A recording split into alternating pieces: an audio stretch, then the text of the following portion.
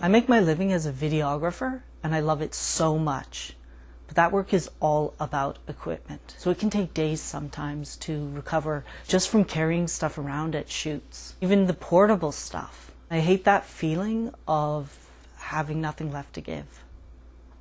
It's very easy to look at something and think, well, yeah, I could operate that, no problem. But I think probably my years of experience helped me to understand what the limitations are.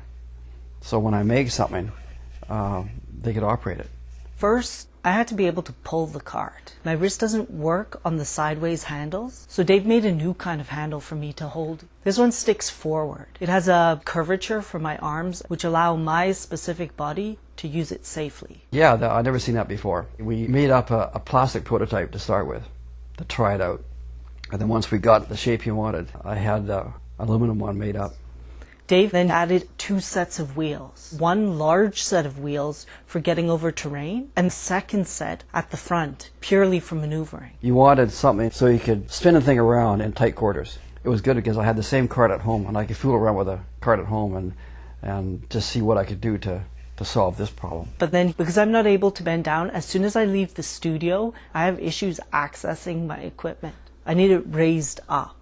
Yeah, I've looked at things to flip out to hold stuff up, but nothing was really practical to use on this.